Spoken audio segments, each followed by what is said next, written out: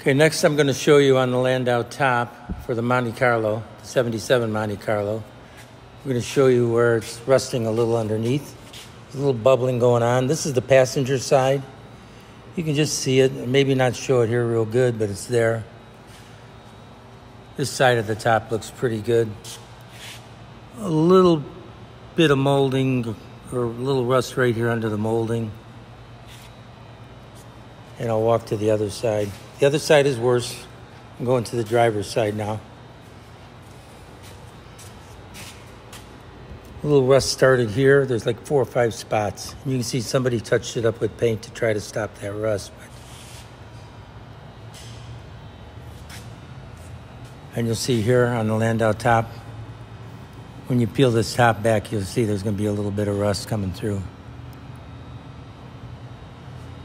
And in the middle of the top, you'll see some elevation.